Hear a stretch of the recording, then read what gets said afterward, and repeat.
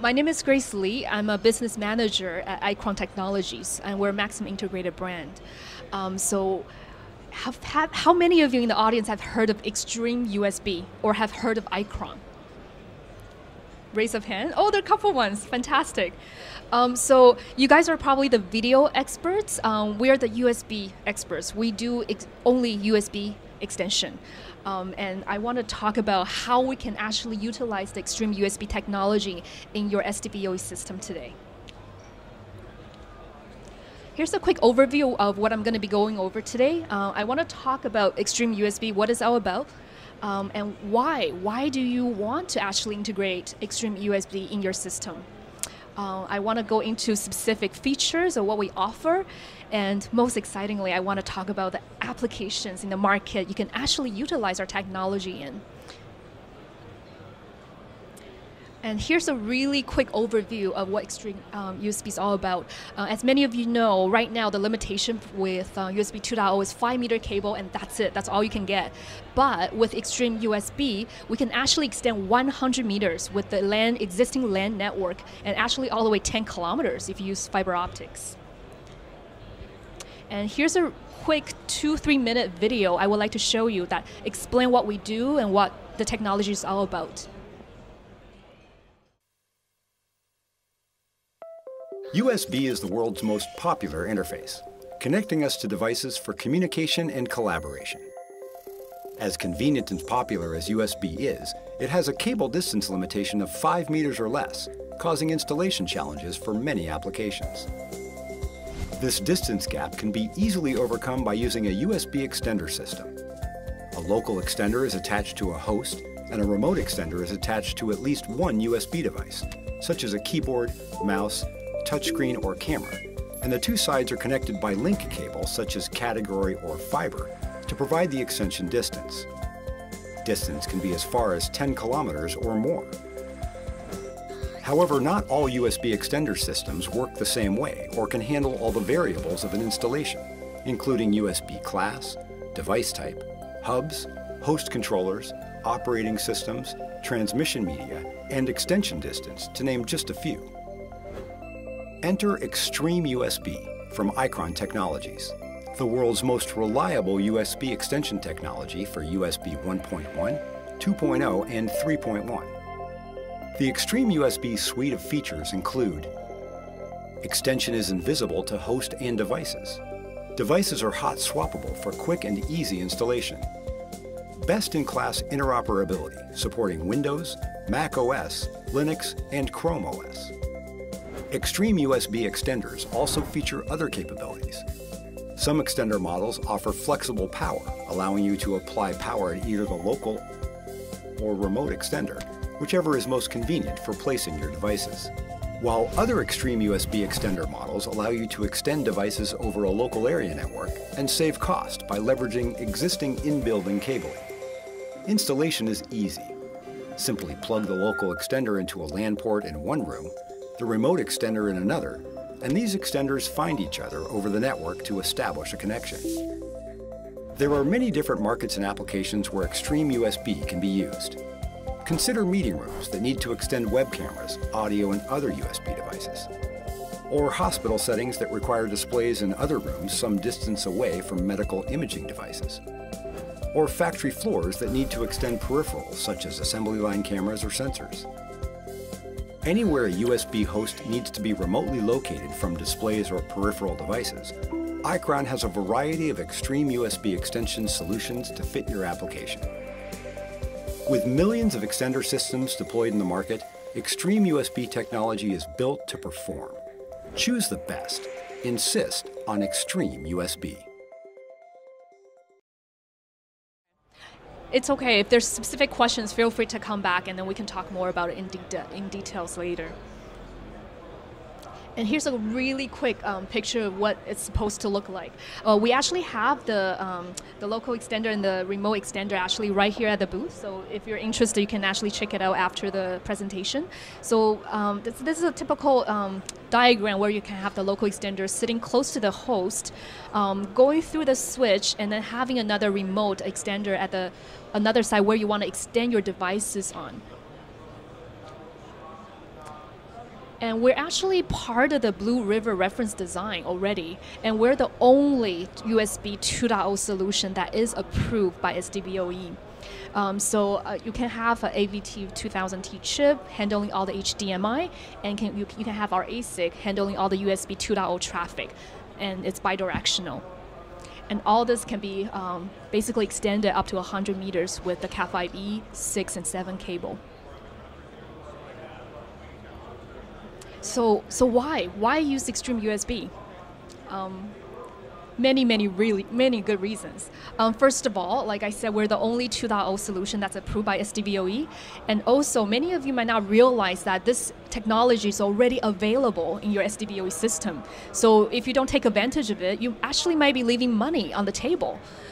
There's so many additional features that you can offer to your end customers that you might not be aware of. And we're already part of the solution.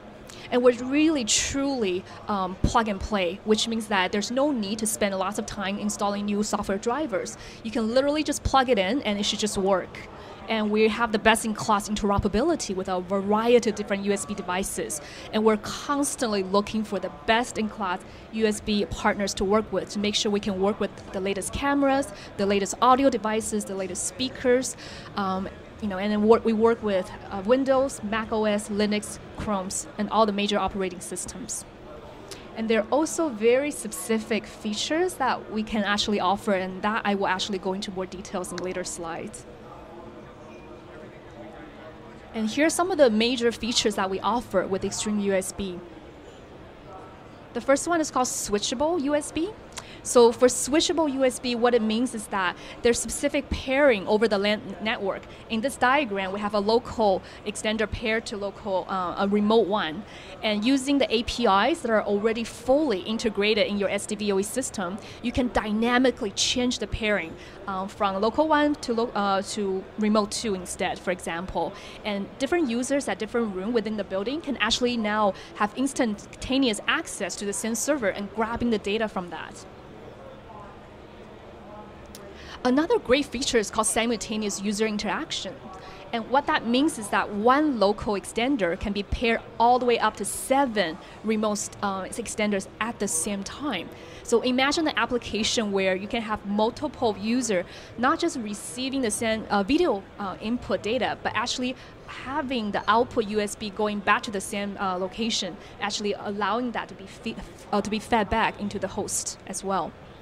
So it allows for simultaneous content sharing, collaboration between the teams.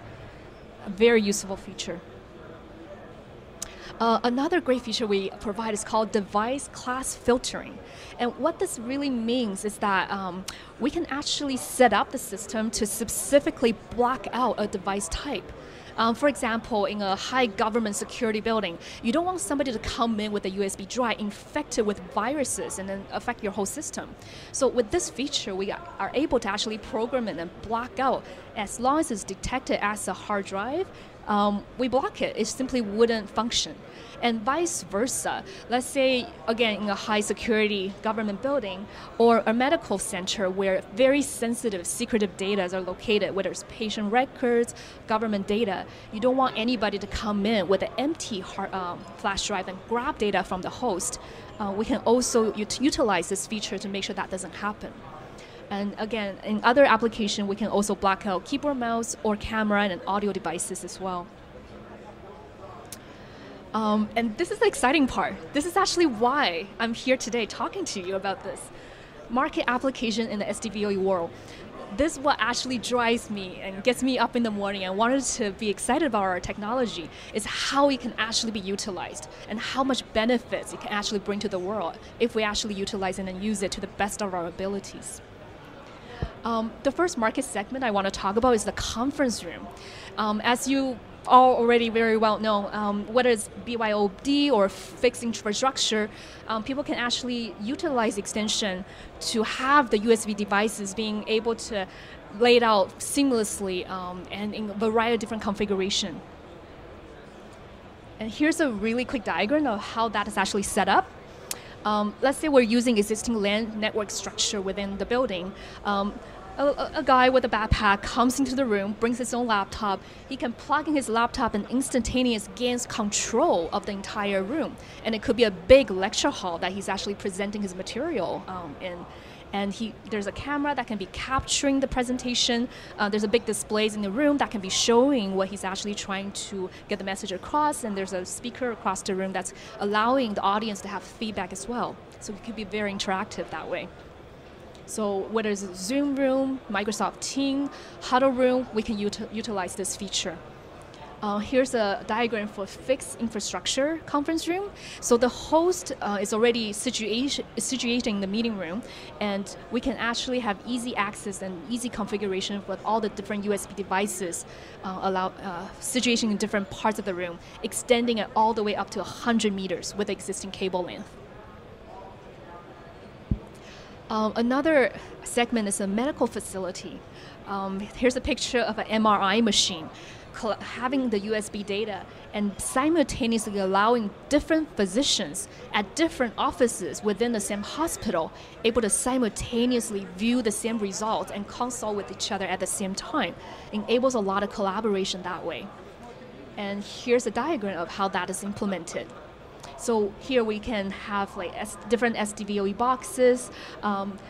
Every single doctor can actually be located in the different office with their own computer or laptop, able to actually collaborate that way and viewing the same result coming from the MIR machine room. Imagine you no longer need to actually try to figure out how to get all the doctors in the same room at the same time with all their different, different schedules. They can just be sitting at the comfort of their office and having all this being viewed at the same time, and the patient record can be stored as well in different locations, and it's really good for patient record keeping as well. Another market segment is the server control room. Imagine stacks and stacks of different servers, and you want to have instantaneous access to it, and different server might run in different OS. Here's a diagram of a single workstation having access to a variety of different servers, perhaps running on a completely different OS. And they can switch back and forth, getting data from the Windows system and then switching to the Linux, and also storing data and manipulating data that way. And it's instantaneous and it's reliable.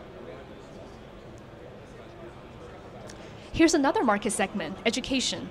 Interactive whiteboards. A student giving a presentation, having that presentation saved into the teacher's laptop, maybe 50 meters away, and having all that being graded afterwards. It allows brainstorming, collaboration, and broadcasting and content editing. Here's another example that the switchable USB that I talked about earlier can be utilized here. Let's say this person is trying to do content editing of a broadcast material she just recorded, and she needs very specific software application that's only available on the Mac OS, but the content is stored on the Windows computer. She's able to actually switch between the station, grabbing software application from this computer, switching it to another one, do her content editing, going back and forth seamlessly to make sure her work can be done in a very timely fashion. Government security, and this I've already touched on earlier. This is where the device class filtering can be very useful. And this way where you can block certain devices, make sure that doesn't happen, making sure that it's serving mission critical markets. And kiosk controls. This could be everywhere. Could be at the airport, subway station, train station, anywhere where you want that instantaneous user feedback and output and fast ticket transactions. This is where this comes in. Interactive display. We see these a lot these days at the mall or at the airport, and actually here at the show. But what I have witnessed so far is it catches your attention, but it's one-way communication right now. You see it, it's great, and you go, where can I find it? Where's that product? Where is it located? How do I get access to it? It's one-way communication instead of two-way. But with ExtremeUSB, when you're able to extend that USB data all the way through, and that user is able to have touch panel control and give you that feedback, all of a sudden it's a completely different new shopping experience. And all of a sudden, this person can not only see what is being outputted to her, but she goes, wait a minute, where's the store? We can offer search engine functionality to it. She can tap on it and go, okay, that's where the store is located. This is where I can find it, and that's the price. It offers a brand new experience to this consumer, and it's also beneficial for the retailers. Imagine all the data mining the retailers can do, grabbing the data, finding out, oh, these are the products that are driving the sales during this specific time. During Valentine's season, Christmas season, what are the products that are driving the consumer behavior? That interaction allows that to happen, and ExtremeUSB can help. And video walls. Exciting time for our technology. Very exciting time. Imagine every screen here, not just outputting the video, but actually able to allow the user to have that touch panel input in. Imagine as a two-way communication instead of just one way. Here's a quick diagram of what that would look like. Every single screen would need an SDVoE box for the video content, but you might not realize the USB extension is also available right there that can be utilized, and we can add that on to actually enable that brand new experience I just talked about. Instantaneous feedback of all the touch panel, all the data collection, and every box can be connected to the same LAN and connected to the same host. And here's a picture of a shopping district in Tokyo, and this is what we currently have for the current advertisement. Large video ads, large video wall. They flashes to catch your attention. But how many people walk by without even glancing up? How many people miss the ads? How many people actually just walk by without realizing what's being outputted to them? So it's static. There's no interaction with the consumers, and it can easily be dismissed. And what I'm seeing right now is the future of video ads. We can utilize the technology of video walls and actually having ads outputted that way and implementing ExtremeUSB so that every single panel right now is not only outputting one-way communication to the consumer, but also collecting data from the consumer back to the retailer. Everybody's aware of the catchphrase, how many clicks did I get? How many likes did I get? Imagine the future where the consumer, where the people are saying, how many taps did I get from my video walls? People can actually go, oh, wow, these are the ads that actually worked. These are the screens that got the most taps. Whereas, oh, these screens are outputting these data, but hey, I got no traffic from those screens. Maybe I should monitor my strategy and change my content a little bit. It's able to actually allow the data mining for the retailers, for the people who are creating the content, to make sure that the content is actually useful and relevant. And ExtremeUSB is allowing that to happen. In summary, I just want to make sure we touch all the bases. There are a wild varieties of different applications that ExtremeUSB can be utilized. And there's so many benefits that we can bring to make sure the user experience is not just static, but actually much improved. There are endless potentials here, endless market segments that we can go after and improve upon. And it's very easy integration with the SDVoE system. As I said, we are already part of the Blue River reference design, and it's very easy to utilize the APIs that are fully integrated already. And there's so many flexibility here as well. Any questions so far? Okay. In the end, I want to leave you with this quote. Steve Jobs once said, the people who are crazy enough to think they can change the world are the ones who do. I'm not saying at Icron we're crazy, but what I am saying is that we do believe we can change the world with our technology. One extender at a time, one SDVoE system at a time. And would you join me? Thank you.